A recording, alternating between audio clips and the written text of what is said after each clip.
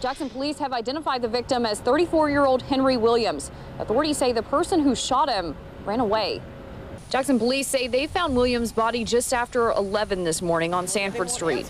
Authorities say the shots were fired after an argument between Williams and another man. His family says they heard the shots from down the road and were desperate to help. And my cousin walked down there with them, and the only thing I know, I heard some shots. And my cousin told me to come get him. Hecko, the other dude sitting on the porch, while he heard my cousin say, "Somebody come get me." Police say that suspect then ran from the scene. Williams' family believes there may be more than one suspect involved. Jackson police say the investigation continues to find that person. In Jackson, Jennifer Lott, 16 WAPT News.